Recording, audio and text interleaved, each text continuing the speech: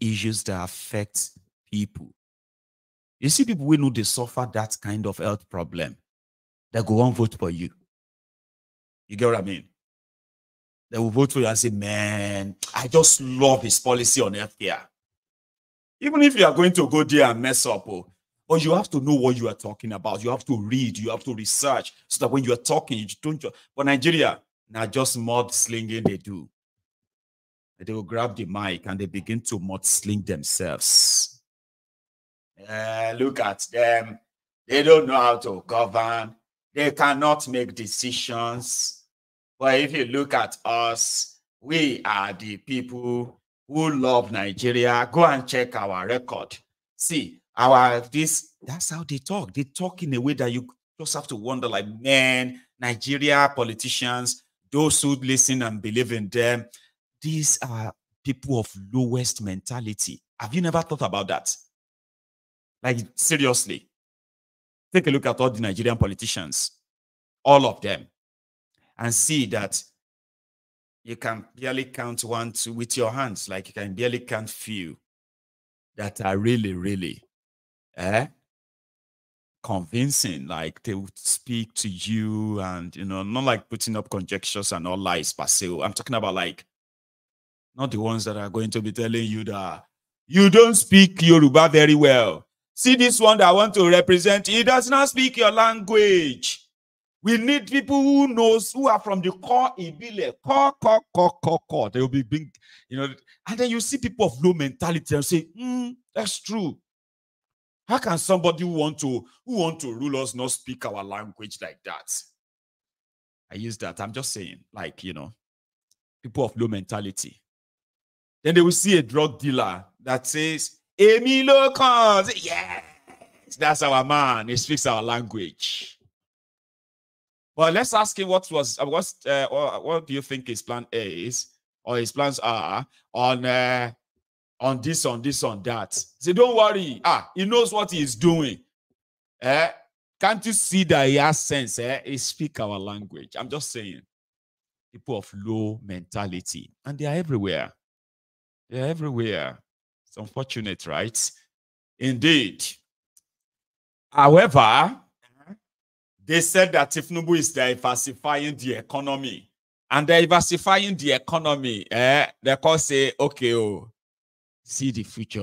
What size is your name? You don't follow my branding, but my name is Agnes. Turn it.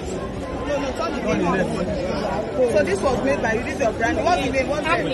Agnes. So this now we found out the Women and Youth Initiative. Because what the president is saying now is that we have to diversify our economy beyond oil and gas.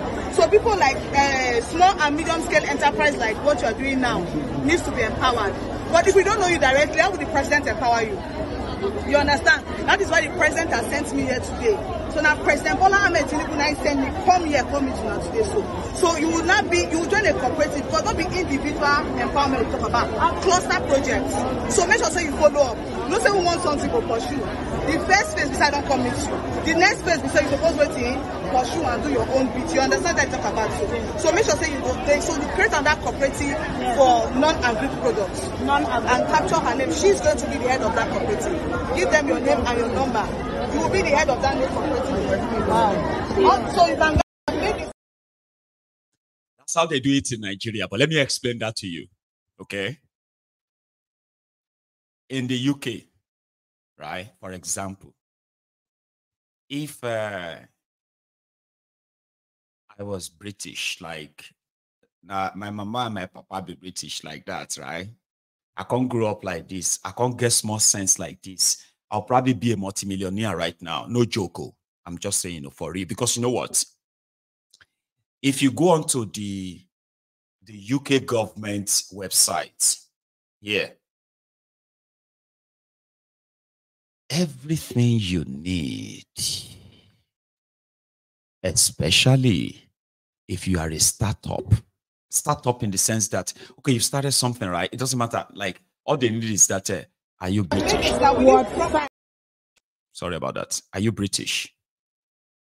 And then you can access all these without you having to meet anybody or somebody writing down your name and put you as a group leader or this or that, like they normally do in Nigeria, because that's how they do it. There is no systemic plan to help the people. It is always show off like that.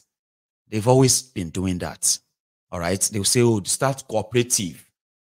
You know what I mean? We'll give you money so that we want to make sure that small businesses like you get money. Nobody today that they give them money, but you know something. Because most of the money that they get, as impoverished as they are, most of those money, or most of them, usually go into taking care of their immediate need first. And the business dies afterward. Because most of them have no process, no nothing. Now, they gave me an offer, which I haven't taken yet. And there's a reason why I haven't. An offer that could give me between £50,000 and £250,000. Yeah, because I've got a business here. I could apply for all of that. Now, the thing is this. Whether you want to, for example, let's say you want to go for student grants, not loan. Don't give student loan here, grants. You do not, right, need to assemble anywhere or anything, or begin to look for some influencers that will tell you if they are already paying them or not. No. Just go on to the government. First thing first, if you choose the school you want, there's possibility that there is a government-linked website that is there to give you SARS. SARS, I think that's a student assistance, something support.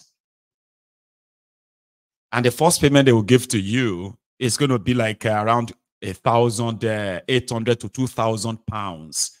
They want you to go and, number one, I'm kind of talking to you like in Scotland now, right? So they will give you the money to go and buy everything you think you need to start your, to start your college or anything. You do not need them setting anything new up and whatever. You do not need to meet anyone. You do not need to feel, what do you call it? As they do it in Nigeria anyway. But the way they do it in Nigeria is this. Once they say a government want to do diversification, they love big words. Nigeria is depending on a crude oil for too long. So we need to diversify, right? You would expect as diversification as government policy means all the small scale businesses, okay? All they have to do is what? You go so place, pick up a form, and then, or you go online, do this, especially this day and time, right? Put this so details there and show us so and so, and you will have access to at least 20 million, 50 million naira. Considering the inflation in that place, so no. They don't do that in the contraption. Number one, you are likely not going to see any of this on a proper, genuine government website. But the ones they quickly set up to put up the scheme, now, then what they do is that they will now appoint committee, then they will appoint groups. They will call them presidential advisors on community engagement, like that lady. So they need to go and tell the people that Tifnumbu want to give them money. Do you understand? Like she said in that video. Not, this is government policy. As a student, all you need is your student ID and show that you are a Nigerian, and go on to so and so, your BVN, what do you call that? That will tell us everything else we need to know about you. And you would have access to a student grant, education grants, starting from £1 million, depending on the course you are going for. If you are going for so and so, they would have already gauged it. Here in Scotland, when Agbeke was like going for our HND in graphic designing, and then what have you then? I remember, apart from the fact that they have to be giving that money every month, the first batch of money they gave to her was like about £3,000. She needed to buy a new laptop. She needed to buy this. She needed to buy that. And, and she was buying everything brand new like that. Everything, including pencil. Well, the education is free on itself. Itself. So it's always there to take. So if you have people who are saying we are coming to empower the young people, or we are coming to empower the micro economy or macro or whatever it's called, then you would have a system built in the way that, Baba, you do not need special advisor, special assistant, this sort. No, you don't need them.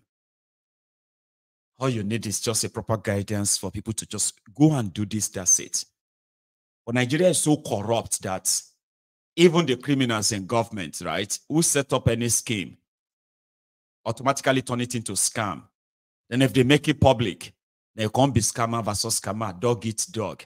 The people and the people in government until they will crash it and there would not be headway. There will be no any definition and the rest of that will be history. But they will still tell you, but some people collected money because that's the purpose. Some people will get money. Some people will collect the student loan. Some people will collect what they call the diversification money. At the end of the day, they may give that lady, they will say, they've given them 500,000 naira to go and start soap making business. I remember 10, 15 years ago, or like 15 years ago, that used to be a thing. Far away, going maybe 20 years ago. Empowerment program, soap making, liquid soap. A lot of us were trained by politicians on how to make soap. You see a whole community, all of us, they learn how to make soap. This one is learning how to make liquid soap. I'm learning how to make liquid soap, bar soap, how to make candle, how to make this, at the end of the day, none of us could actually really do anything with it because those who set these things up in the name of government, they actually open shop on everybody's head.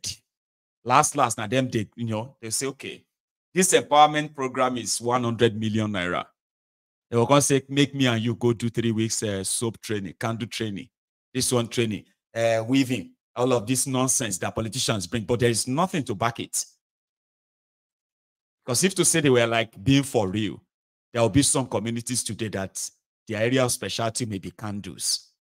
If you know the amount of, if you know the number of people, young people, they trained on how to make candle between 1999 and 2007. How to rear fish farming. Last, everybody learn how to do this or that. When the hunger fire them, no support, no nothing. They forgot about everything they learned. Some started probably riding Okada, Keke Marua, and other things to survive. Guess what? Those who put all those programs together, successive governments who put together all these programs, right? They probably built themselves houses, mansions in Nigeria and outside Nigeria, and they lived large. The people they thought they were empowering, they are now members of the poverty capital of the world today. The irony. It's called the irony. Now, you see, doctors are leaving Nigeria. Nurses are leaving. And they are doing everything to frustrate them wherever all of you are going. They are frustrating you. Now, they say, what do they call those ones again? Student nurse. No, not student nurse. Sergeant. Oh, yeah. Somebody said these are the people that will replace all of you nurses that are Japa. You see, I'm sure we're all familiar with this present syndrome, Japa syndrome. When people are running away, and let me tell you, whether we like it or not, if millions of doctors, male lab scientists, nurses are trained today, once they have an opportunity, they go. They are human beings. Once they have better offer, they go. You cannot stop them. I think one of the best things the government can do is to encourage, product of health technology institutions, to strengthen them the more, so that they can take over where you don't have the doctors and other allied professionals. Recently, you discover that some of our products are so vast that in some places they address them as doctors. Of course, we want to believe that in every health sector you have a limit. That's why we have assistant technicians and we have scientists in some cases. You see, I'm sure we're all familiar with this. Techie. I swear, I don't know why that kind of like cracked me up somehow, right?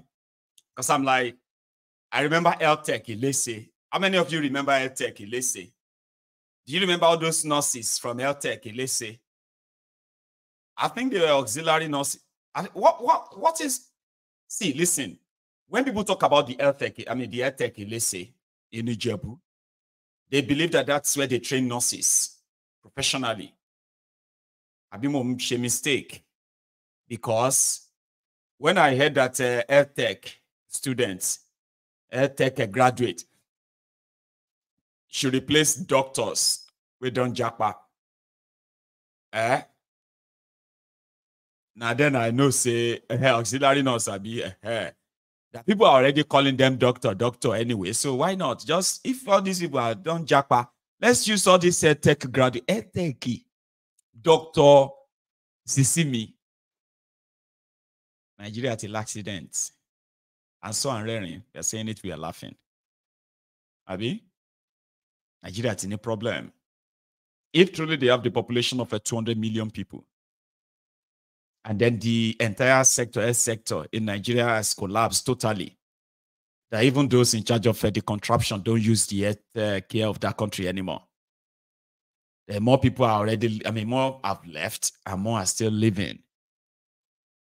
About we can't go find air tech people more.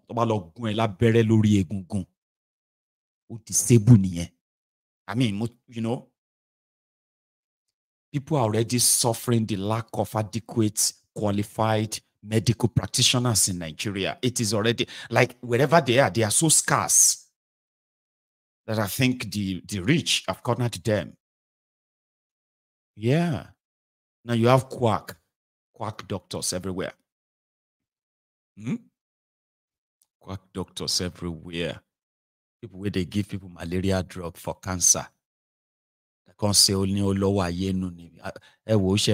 this treatment. Let me be honest with you. I have been this doctor for the past 15 years. I think your situation to lower quack doctors who are signing the death warrant of so many people. See, people will not get anything. They do not have anything to lose. You see, those of you who are still claiming to be middle class, Am I lost sick you? You see, me, I keep saying it, and it is not a laughing matter. I'm serious, let's get serious. Nigeria is so dangerous, right? That so many people right now, they are just one single sickness away from poverty. If any sickness is going to take your money and leave you at the end of the day, that's probably like something some people they can make peace with. We are talking about you go hospital because you are having backache. And then you wanted them to check you. You enter the hand of Kukulaja, Dr. Kukulaja. Before you know it, Kojufo, KTD, Kalafia Shatiwa. You know what that means, right? You go to the hospital, go check backache, then bring you back blind, deaf, dumb, and crippled. Here's your money. They say, Oluwo Fowuraku, person will get money, take money, buy death. Now, a lot of you will be so scared if you see your colleagues who are becoming sort of demobilized by a compromised health sector. I'm talking to those of you who have the capacity to sit down and watch my video for 2 hours in Nigeria without blinking, no light, expensive petrol, but yet you will still sit there and you will watch. That means you did something not to they touch you. But if you, that means you still have the chance right now. If you know they stand up to stand up. Because so bad shele pam. You may never live to tell this story. Because the man doing your junior. I've said this before. Something happened and you are like, you've been there on my political. Shut up your mouth. You don't know what you're talking about. Boom. Something happened. Last minute. One voice in Mayegun. Everything Mayegun said that you thought would never happen or ever be your portion in Jesus' name. Now, it don't be your portion. But there's nothing you can do. So it's not a laughing matter. This one is even worse than the Boko Haram, Fulani terrorism, Nigerian, terrorist military and the rest of them. The Nigerian, terrorist police. The other day I said that Nigerian police is like the criminal organization. Somebody said, like, don't say that. It's not all of them.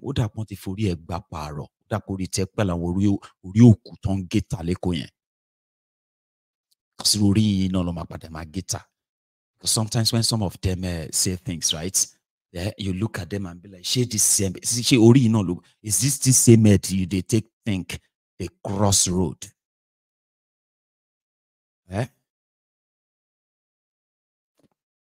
Thank you, Jerry. Anyway. So you have the healthcare system that you are just a tiny step away from becoming some of the things that you probably hope will never touch you. It's unfortunate though, right? So yeah, let's hope those who are yet to be touched speaks up and stand up. Not just speaks out and you have to stand up as well. Don't wait till it touches you, because I think that's what happened to these guys in Ibadan. You've been hearing about EFCC, who have been invading and breaking into people's homes, right? In the middle of the night. They did it to one guy. They didn't know he's a lawyer. They beat him to hell, right? Then his colleague heard about it. They staged their own zanga in Ibadan. Don't wait till it happens to you before you stand up. Because now everybody, the only thing that is pretty much democratized in Nigeria is injustice. It is the only thing. Now everybody go collect. Let's go to Ibadan. We are from here. They use their gas. They use their gas. They use their gas. Rubbish people. It's all right. Latest Nigerian lawyers. Stay beside EFCC, that we have come here to register our registration and release canister of tear gas. There is no problem about that. Like I have said, the first and the last time I've ever been to your facility was the time I came for a client, and right from the gates, the hostility was so much that I vowed that I will never enter this place. I will never, and I will never, even today, even when I'm invited, I'm not going to enter your facility. Whoever that want to address us, come out and address us. Not tear gas. We are here. Not tear gas. We are here. No, don't worry. Not tear gas now. No, we are here. Not tear gas. Use tear gas. Don't punish you. Use tear gas. We are here. We are here now. sorry, please, I'm so happy that... Meanwhile, before you speak, sir, your people has pointed gun on every member of this. Let that be registered. I think somebody called this gathering to order now. So please let us speak to them. We are from here. Please, nobody should speak. We are from here. They use tear gas. They tear gas. He fell. He fainted. He passed out. He passed out. 70 years old man. But when their people came, so they tear gas them. They pass out. They wanted it registered. Lawyers in Ibadan. And yes, it is registered. My learned colleagues. Now, leaving that behind. Okay. Tipnumbu is on his way back to Nigeria. Yeah, he's going to be back to Nigeria tomorrow. because they need to swear for your new CJN. CJN means Chief Justice of Nigeria. And it's going to be, the next CJN is going to be that woman, Kekere Ekun, the woman that the Nigerian, what do you call it? Sorry. So many international embassies, or should we say, many embassies have actually barred her and they won't grant her visa.